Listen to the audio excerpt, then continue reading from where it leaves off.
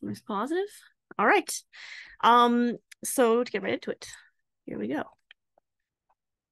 So our first case is a 2-year-old neutered male golden retriever poodle mix, golden doodle.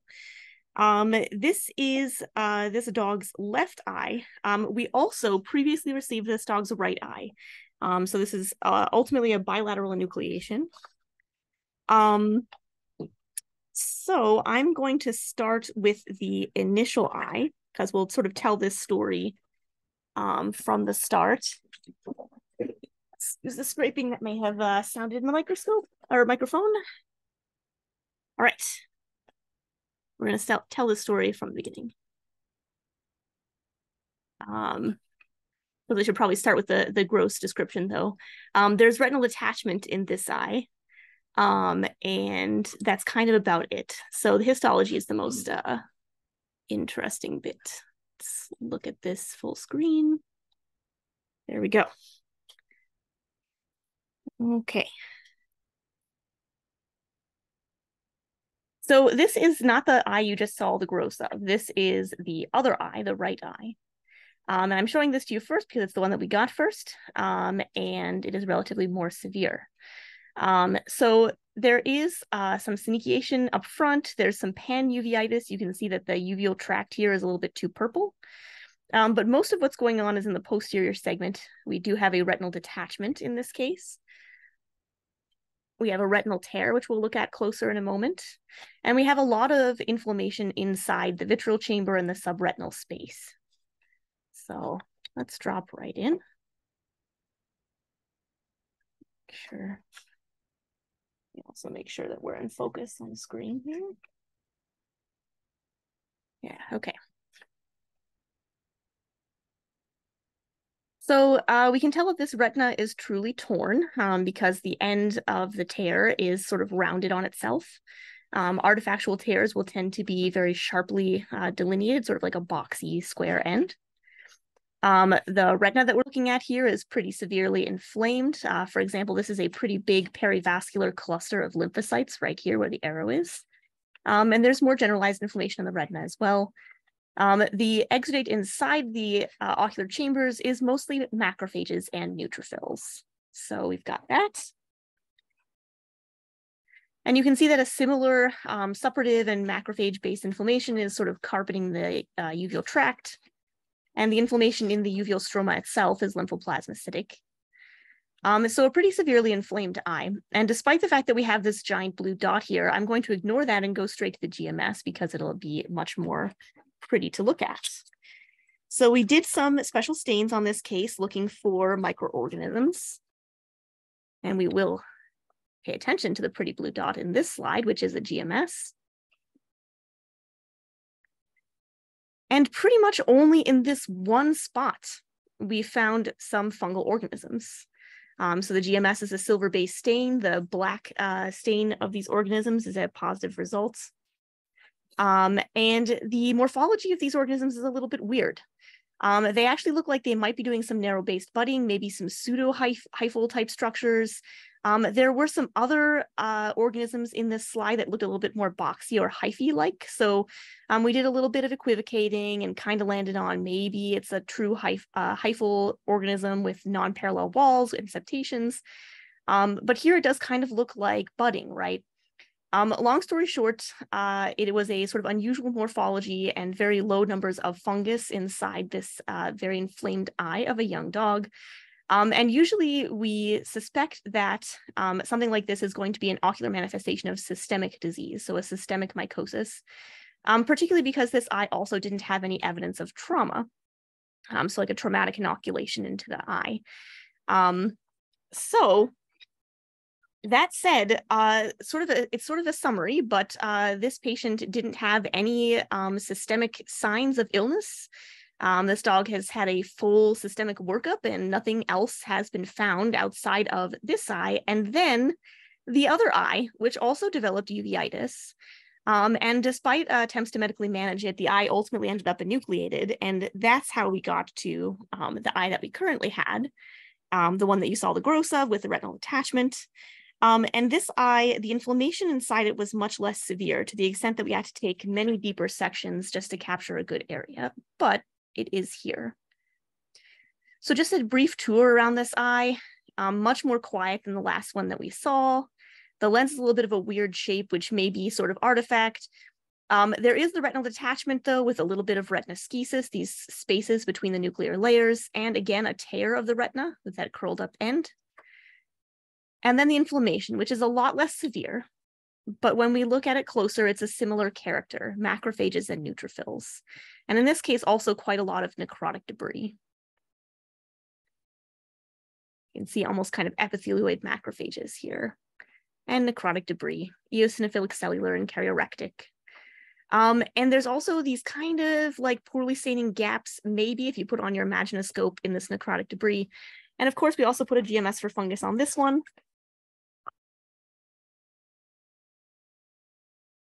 So same area from before with a GMS this time. And here are these organisms again. So again, there were much more organisms in this one, so I wanted to spend a little bit more time showing you this slide. So here's some of those sort of more straight segment looking pieces of the fungus in the corner here. And then here's more of these that look more like narrow-based budding or pseudo-hyphal type structures. So it's kind of a weird morphology for an intraocular fungus. You know, we don't often see ones that look exactly like this. It's very difficult for us to speciate. It's in essence impossible for us to speciate just on morphology alone.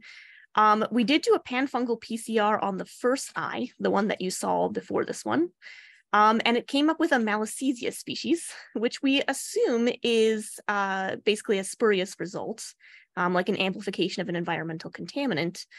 Malassezia, as far as I had been able to find, has not really been described causing intraocular infections, although there have been rare reports of candida-related ocular infections.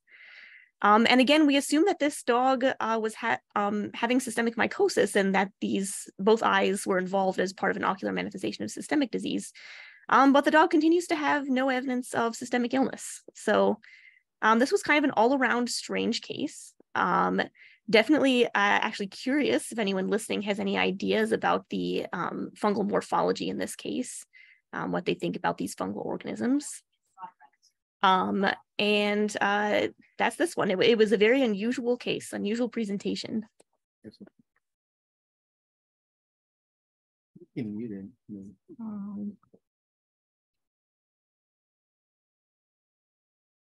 Yeah. Mm-hmm. And so there's the diagnosis. That's all. Are there any questions or comments about this case? Okay, moving right along. Oh, there's chat. No, that was me. Oh, okay, that was okay, cool.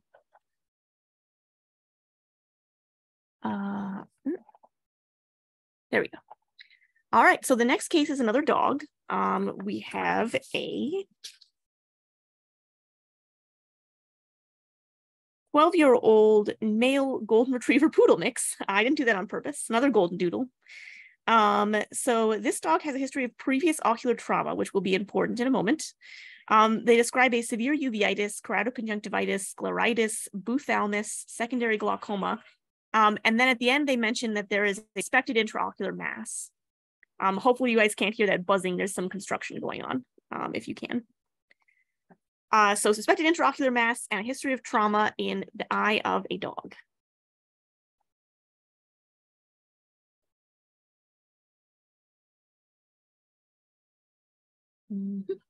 Okay. So this eye is pretty interesting. So just to orient you, we've got our cornea here. And what we started on and I walked right across is at the edge of the cornea, kind of right at the limbus or so. We have a full thickness discontinuity in this globe with a little bit of uveal prolapse. There's basically nothing here in terms of sclera.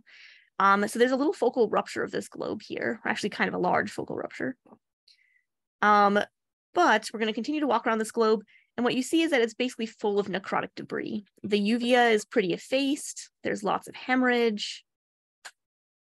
You can barely make out where retina may have been. It's questionable. So lots of chronic hemorrhage, lots of necrotic debris, a pretty severe cataract as well. And when you look at the necrosis closer, you can see that there's a lot of areas of sort of coagulative necrosis where you can still make out outlines of cells. And this kind of gives the impression that it was a solid tissue that became extensively necrotic. So definitely we're concerned about intraocular mass, and it takes a lot of looking, especially in this extra slice, to find anything viable. And here we do have some viable cells at the very edge of this necrotic mass. They're polygonal, they maybe, sometimes maybe you put your microscope on, but maybe for real have this sort of anastomosing cord architecture. And they're clearly neoplastic.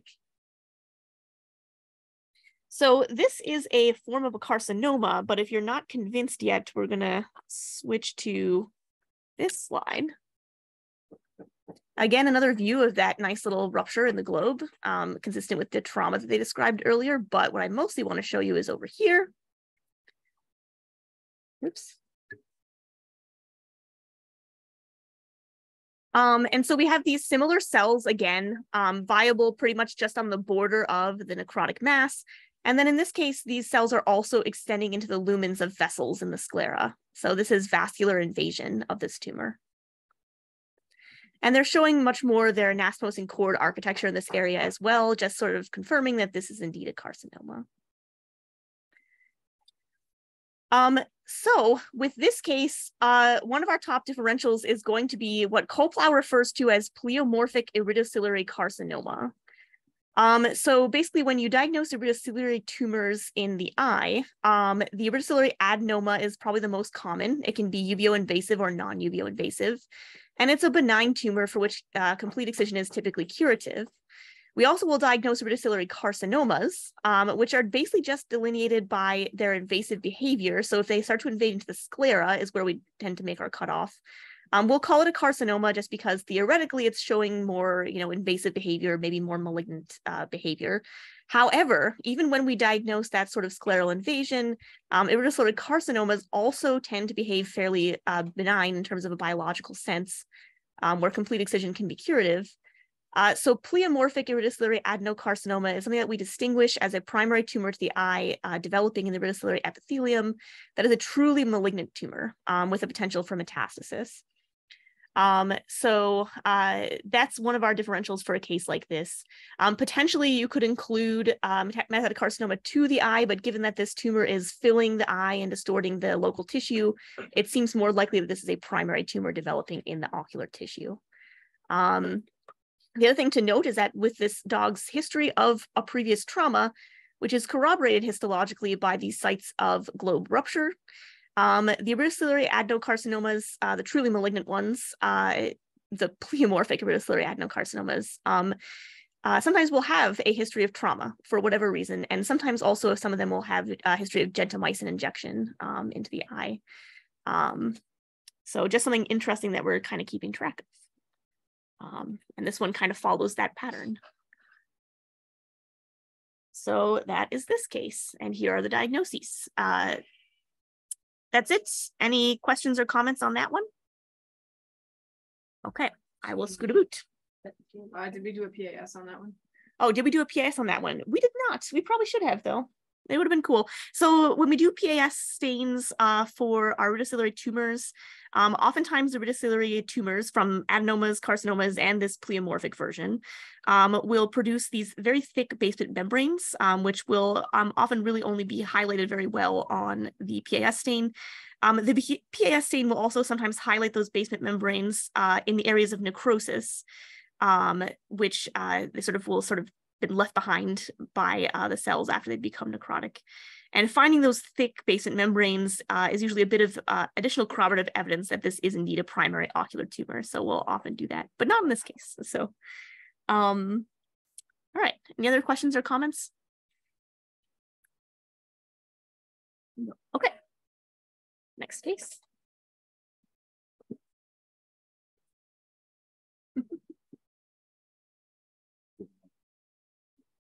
I wondered about that.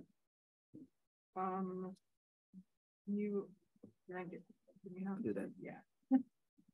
3 dots. 3 dots. What's Oh, that? okay, never mind, never mind.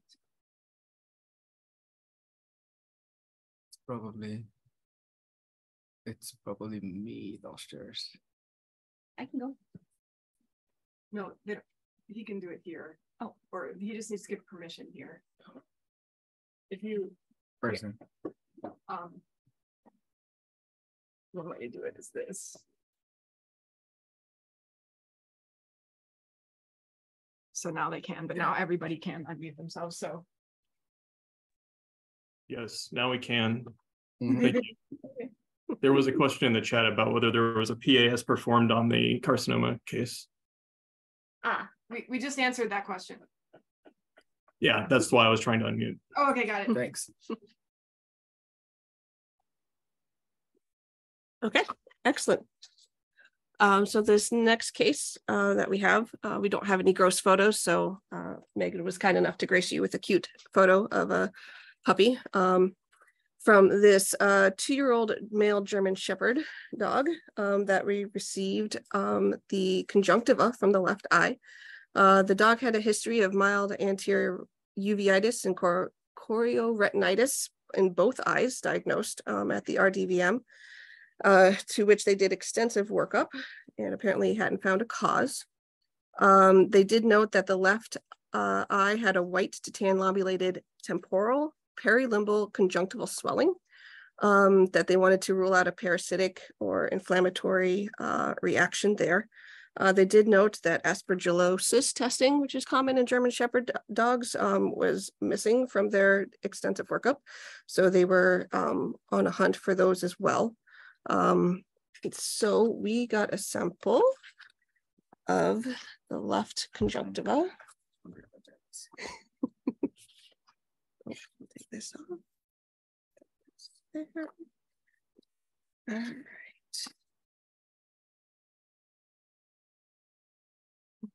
Okay. Now there's there we go. View and next one. Okay, excellent. All right. So we have a couple sections, bisected section here of conjunctiva from the left eye of the German Shepherd dog. We can see that the substantia propria is markedly expanded. And there's a lot of clear space in here, which was interesting from low power. And as we get closer, what we notice is that there are a lot of macrophages in here, but there's also these lovely yeast organisms. And so these guys, you see these lovely about 4 to 8 micron diameter yeasts in the center here, surrounded by this large, maybe up to 10 microns in diameter clear space. It kind of gives it a lovely soap bubble appearance, using some classic words and terminology here. And so these are more consistent with Cryptococus species. We did not see any evidence of fungal hyphae that would suggest aspergillosis. And we did do some special stains, more for educational and fun purposes. Our first one, kind of a classic, is a muci carmine.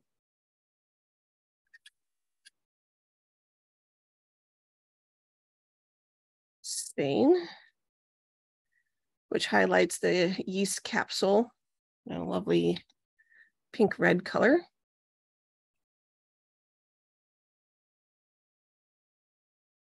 And if pink red is not your color of choice, we also did an Alcyon blue PAS.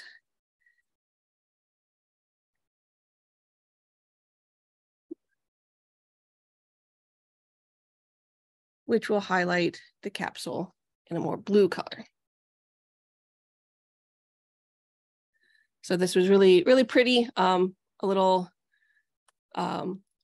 different than kind of leaning towards the aspergillosis based on the history. But I believe they did do fungal testing, and urine antigen did come up with Cryptococcus. Yeah, by the time we we were ready to write the report, we got feedback from the veterinarians that they had done a little bit more work on this dog, and then on urine, they had urine testing, which they were not specific about what they did, but they had a suspicion for Cryptococus then and a systemic disease. Yeah, so fun to see those guys. Any questions or comments for that case? Oh, that's right. I gotta do this. Okay. And so, yeah, again, marked granulomatous conjunctivitis with myriad intralesional yeasts that were consistent with Cryptococcus. It was an interesting presentation, the fact that it presented as a subconjunctival mass. I've talked to the clinicians that submitted this case, and the dog didn't have obvious intraocular lesions at the point at that time. But they thought there was kind of mild flare and mild signs of intraocular inflammation, but nothing super impressive. So yeah, just to show a different presentation of a systemic disease.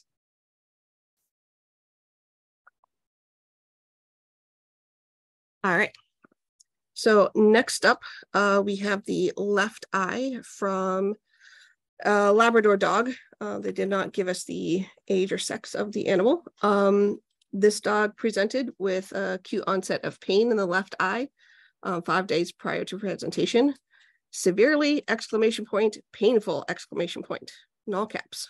So the eye was non-visual, had an increased intraocular pressure at 40. Severe chemosis, kind of firm bulbar conjunctiva all around the eye, and some orbital cellulitis. They also noted complete retinal detachment and kind of a posterior mass effect on ultrasound. So they gave us the left eye, which in this gross photo here, you can see there is some kind of thickness to the tissues kind of around the outside of the eye. Uvea looks kind of okay, but there is this white opaque material, probably exudate here in the vitreous, and some cloudiness to the vitreous as well. Okay, go back here. You press F11 also. Yeah, that's where we go. There we go. All right. See. So here's kind of a subgross of the eye. The lens is artifactually out here. As you saw in the picture, it was in place. We have a little kind of artifact defect in the cornea from processing and stuff. But in the back of the eye, there's a lot of exudate and cellular infiltrate here. It's lifting off the retina, which is detached. And again, a lot of thickness to sort of the episcleral tissue.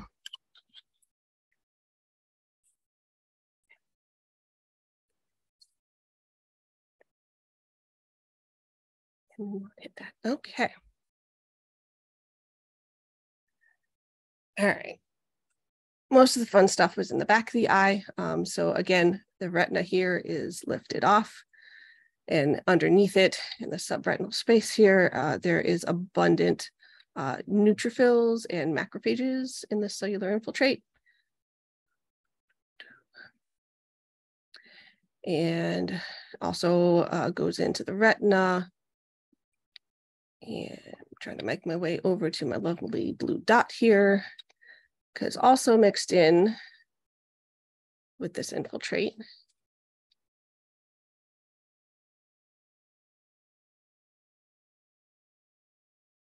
You guys can start seeing these. Again, are these large yeast organisms. And here's a good one that occasionally exhibit this broad-based budding here. Some of these are also highlighted with these kind of radiating spicules of material. Oh, that's right, I can go one higher. People at home. For the people at home,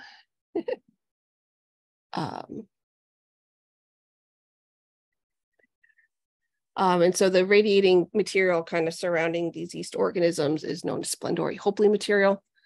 Kind of helps highlight the yeast in all of this background of intense inflammation.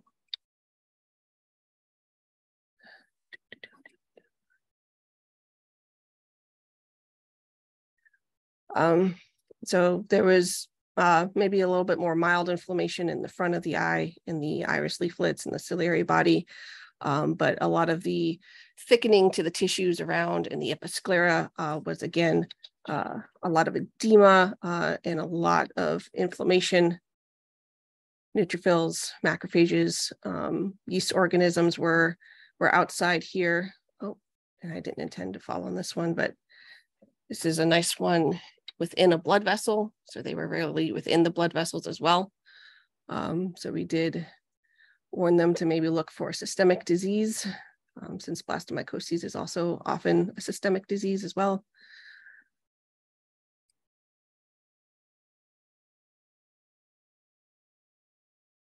We generally assume it's systemic when Yeah. it gets to the eye, generally speaking. Yep. And we did also get some orbital tissues, since they mentioned orbital cellulitis, and they looked pretty much similar with inflammation. And their main concern was to rule out neoplasia. So we did do that and told them that it was infectious instead. So we had severe pyogranulomatous and lymphoplasmacytic panophthalmitis with intralesional yeast that were consistent with the blastomyces dermatitis. And looks like this dog was in from Maine. No, Massachusetts, MA. So yeah, it's a little interesting location. Perhaps. Global warming, I don't know. Cool. Yeah. Awesome. All right, switching up here.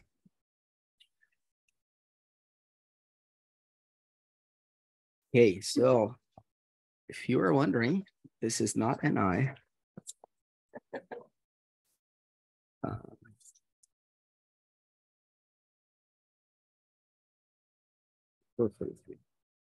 Right, this is a third eyelid mass from an 11-year, 5-month-old female spayed Great Pyrenees dog.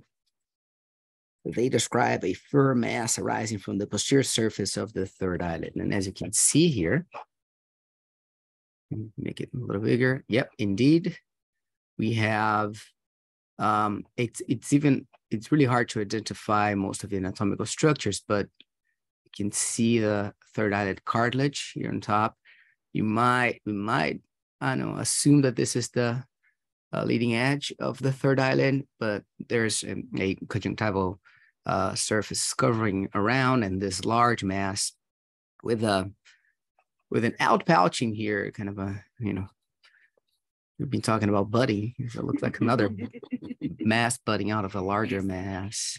And there's this tan white to, in areas, very darkly pigmented hue to it. Let's go back to the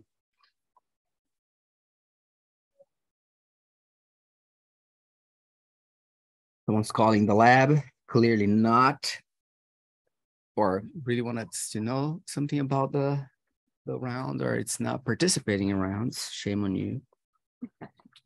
Okay, let me get, we got multiple sections. Let me get a central section here. I'll probably do a lower magnification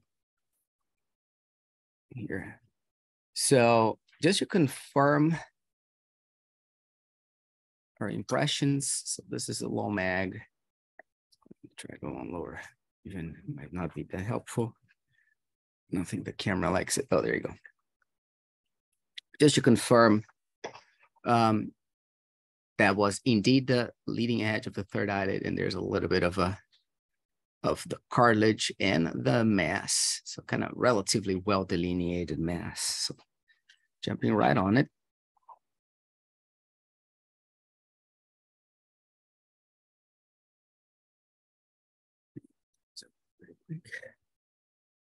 First thing, let's look for any anatomical borders or any identifiable landmarks. Again, the tip of the third eyelid right there. You can see the conjunctival epithelium on both ends. Based kind of on the curvature here, you would assume that this is the palpebral side and the bulbar side of the conjunctival, but that can get a little distorted when you have a large mass like that. So take that with a grain of salt. That's what I'm trying to say. Here are the deeper margins. You can see a layer, kind of a facial layer of muscle there in the deeper portions of it. Here is the deeper, like orbital aspect of this mass. When we come around, there's more conjunctiva, some remnants of the third eyelid gland, which have been compressed and almost effaced by the whole mass, and a markedly hyperplastic conjunctival epithelium. Now, we get a little closer to the mass itself. It's a very homogeneous population of cells. There are some inflammatory cells here and there, but we're going to ignore that. At this point, I can see that it's mostly kind of polygonal to fusiform population of cells, and it's sprinkled with some more basophilic tit dots, which are mostly mitotic figures. So you go count it right now. There's a ton. And yep, on this field, I think fair to say we have more than 20. So we're dealing with something malignant, right? So these are fusiform to polygonal cells. Sometimes they form this poorly distinct stream. Sometimes it's more sheet-like. There are a few, it could be multinucleated cells or just tightly packed neoplastic cells. And if you look around, we shouldn't forget the fact that grossly the mass look pretty dark, right? And again, I will ask you to turn your imaginoscope on at this time. If you look around, you might see, and I don't know how well that shows on your screens over there, but there is a dusting of a brown pigment in the cytoplasm of a bunch of these cells. Right, this is something we look for in the diagnosis, well, in general, and more specifically in this case, based on the color of the mass and gross appearance. A malignant melanoma was on the differential, or a melanocytic tumor, I should say. And if you look around, you see something like that here and there. So that's a good indication that these cells are very likely of melanocytic origin. Another thing that we like to do, we look around. For some reason, a lot of these tumors, ocular surface melanomas, but other types of melanocytic tumors, if you go to the periphery, if you go towards the epithelium, the neoplasm tends to be more well differentiated, and there's a higher likelihood of identifying more obviously pigmented cells. And also melanocytic cells they can be epitheliotropic. So this is a tough one because there is this very severe lymphoplasmocytic infiltration associated with the whole thing. So identifying neoplastic cells infiltrating there might be hard. Good thing is that we have a bunch of sections. So let's look at that area that we saw grossly, that budding tumor coming off of the main mass.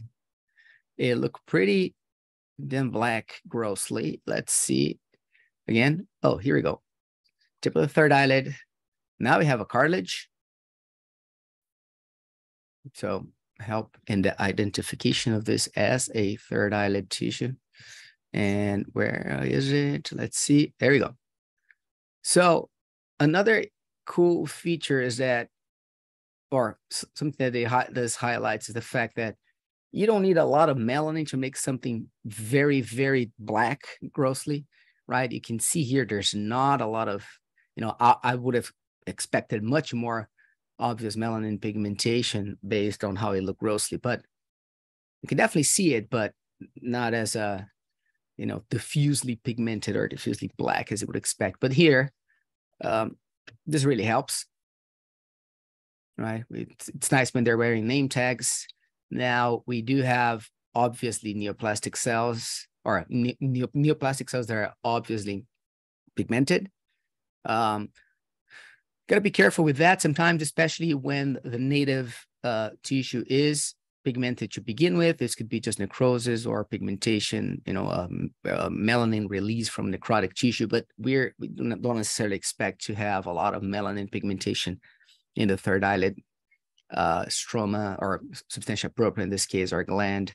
So this here is an excellent area for the diagnosis. Another caveat about these melanocytic tumors, don't sweat it out too much if you're in an area that you don't really see pigmentation or it's not well differentiated. It's go somewhere else, go take a look in other areas. You might find an easier location to make the diagnosis, kind of like that, right? So not only we have that coarse, dark melanin pigmentation, but also in the background, that more fine brown amber looking pigment that I was talking about. Let's check the surface here, because that's, well, to have extensive areas of necrosis does not necessarily impact the diagnosis or the prognosis, but it is a feature in this case. But it's interesting that this tumor decided that it was going to be more on the substantia propria itself, maybe affecting the gland. And it's not really going into the epithelium that much, at least as far as we've seen it. And I don't remember. So yeah, in areas like that, it becomes really hard because of the inflammation. So our diagnosis was a malignant melanoma, or a conjunctival malignant melanoma, affecting mostly the third eyelid. The margins were affected, especially the deep margins.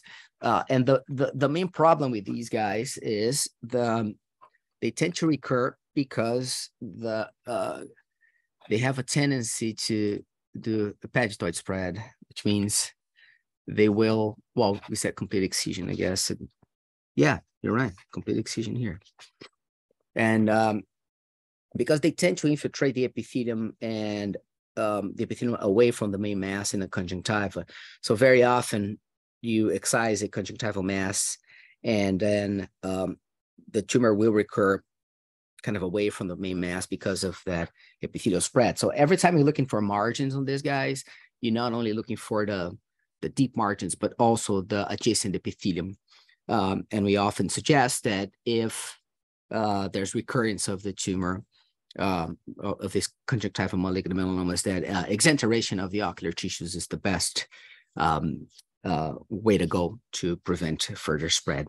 They tend not to metastasize. I don't think we have many, if any, that I remember that have metastasis.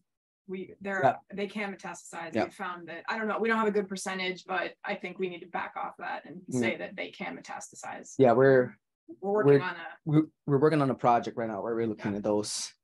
And yeah, so they can metastasize. Let's put it that way. Okay, next case is this fella right here. 30.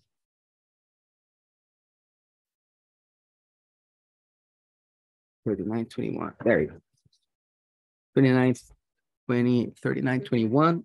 This is an 11-year-old domestic short-haired cat.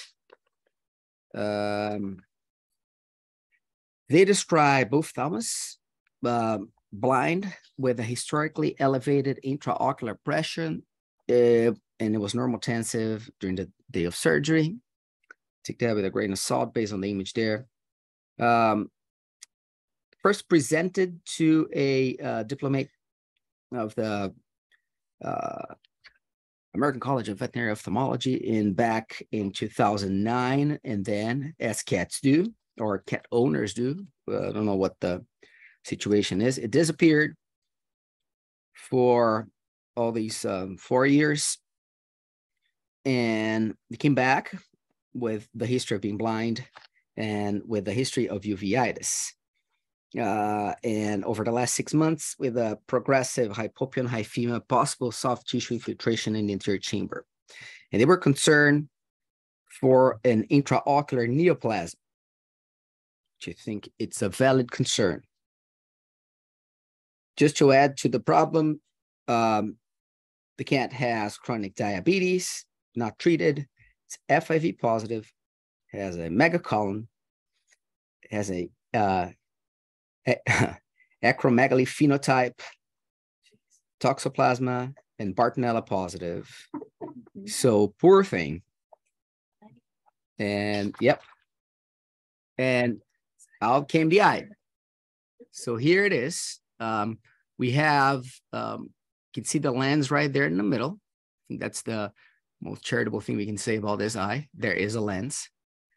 Here's the cornea, and circumferentially sort of infiltrating this eye, there's this white tissue. It could be an exudate, it could be a mass. They were even debating that. Another thing that we can see is an obviously detached retina right here, detached, folded, very likely torn. So some of that exudate is suprachoroidal / subretinal. Some of it is attached to the retina. Some of it is carpeting the ciliary body. You again, squint very hard and you might see the iris right here. And there's more of that exudative cell infiltrate in the pupillary space, anterior chamber, admixed with hemorrhage. You can see some of the iris leaflet profile here on the other side. So let's jump right in. Oh, and get that out of there. And with melanomas. Here is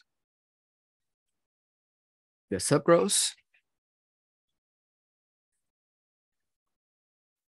Okay. Let's see if I'm able to do something here to make it. And no, it does.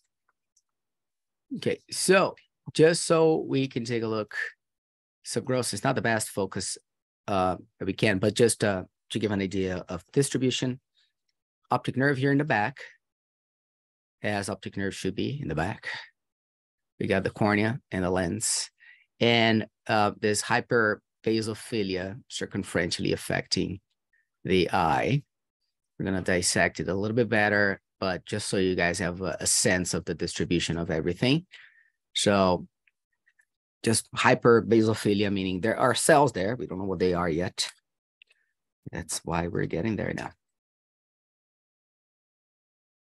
Okay, so here is front of the eye. Let me clean this up a little bit.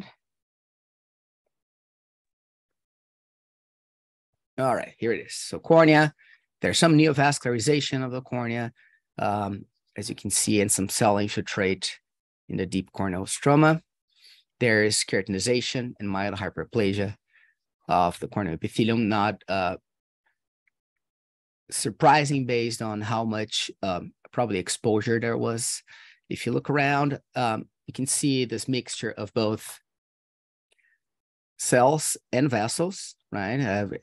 Where you have red blood cells, the dots, those are vessels. And there are some infiltrating cells. These infiltrating cells, they look small, they look lymphocytic. There are some neutrophils here and there, but we'll reserve judgment for now. Let's put it that way. There are some obvious plasma cells here and there. Maybe a neosinophil coming in, just like lost and like trying to make some friends. But yeah, not much we can tell here about this infiltrate in the cornea. There is some hydropic degeneration of the corneal epithelium, suggesting that there was corneal edema. Sometimes that's the easiest way to identify corneal edema in such affected corneas. And the cornea grossly kind of look a little more opaque. But stop beating around the bush here and focus on the main thing. So it's hard to identify the uveal tissue.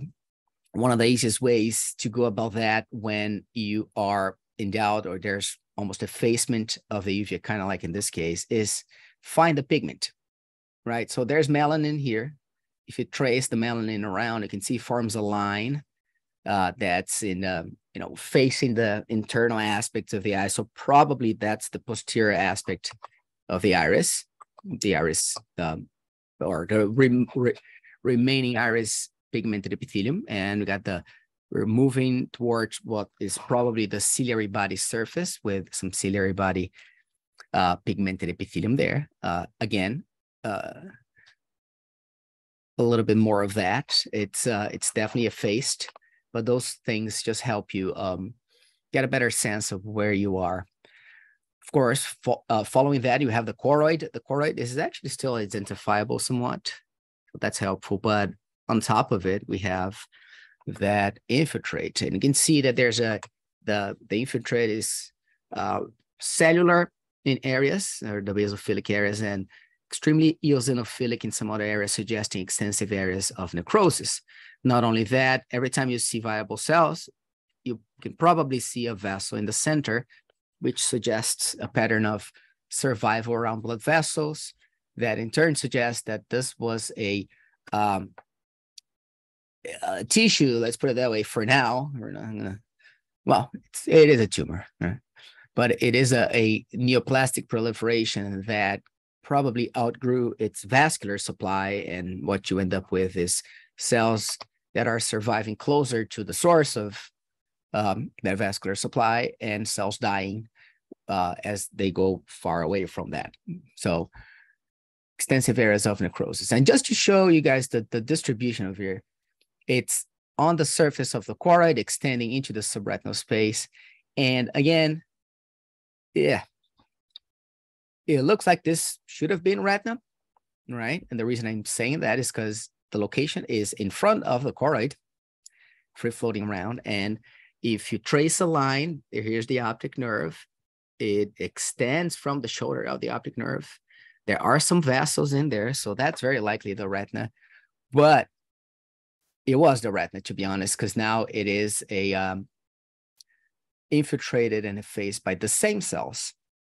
And when I say that, you can both see the neoplastic cells that are still relatively viable. And on the areas of necrosis, you have, just the ghosts of necrotic neoplastic cells. So those are not even retinal cells anymore, or the neurons, right? So again, looking at the morphology of these guys, they are pleomorphic, but they're cells of a type. They have multiple cells that are individualized, so very likely a round cell tumor. You can apply Dr. Bilzig's tweezers test, a very scientific test developed here at Coplow, where you use your imagination and you grab your imagined teeny tiny tweezer, and if you're able to grab one cell, pull that cell away from the other ones without bringing the other ones together, you're probably dealing with a discrete cell tumor or a round cell tumor. So a lot of these guys will probably come off without touching the other ones. So likely a round cell tumor. Size-wise, they have kind of round to polygonal nuclei, not a lot of cytoplasm compared to the size of their nucleus. Very large nucleoli, pleomorphic nucleolus, or pleomorphic nuclei, mitotic figures in there. Got some weird looking mitten shape. Is that Wisconsin or Michigan? That's Wisconsin. Unless it's the other way around where you guys are seeing it. So it is a round cell tumor, very pleomorphic round cell tumor based on the distribution, the size, and the morphology of the cells. It looks like lymphoma. And this has the pattern of what we call a post-traumatic lymphoma. The reason I say that is the distribution of the cells, so the circumferential effacement of the eye, the presence of extensive areas of necrosis with survival around blood vessels, the effacement of the retina and necrosis of the retina. These are all features of what we call a post-traumatic lymphoma, but it's a lymphoma that's likely associated with chronic ocular disease with or without trauma.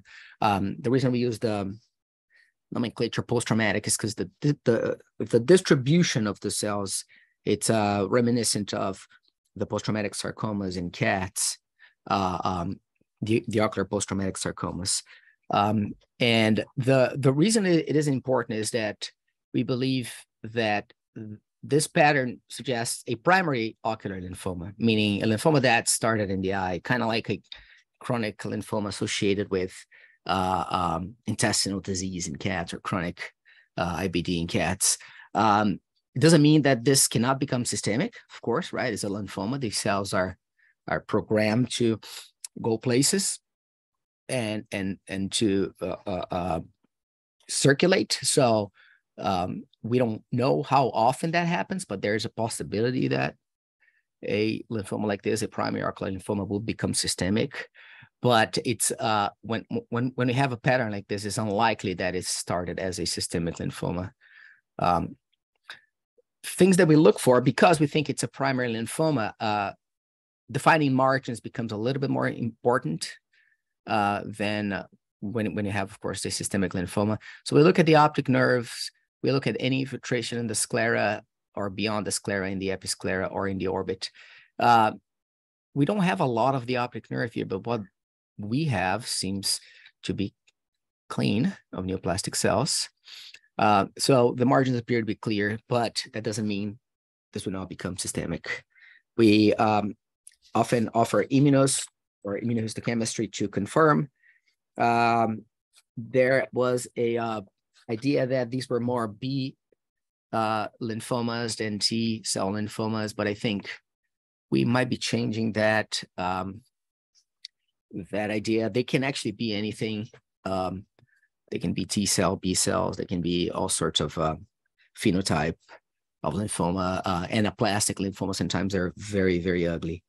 And it kind of goes along with, well, the chronic history, right? There's a long-standing history of ocular disease here, not only ocular, but systemic disease, but specifically ocular disease in this case. So it fits that idea of a chronic, long-standing ocular disease that very likely started as a chronic lymphoplasmacytic uveitis that transformed into a lymphoma. Any questions you guys have there? I see some questions in the, or something's popping up in the chat, but I guess Stephen is on it.